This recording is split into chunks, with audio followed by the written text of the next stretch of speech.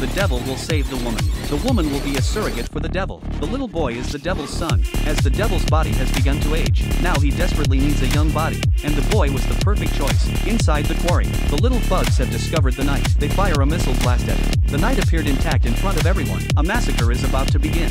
Bullets hit the knight in his mouth, all melted by the fires of hell. Then they are returned to the enemy. The enemy grows in number. The knight arrived inside the quarry cart. The fire of hell spreads in an instant. A hellish chariot is born. Giant gears crash down on the battlefield. All the enemies were engulfed in flames. The devil's henchmen were knocked away.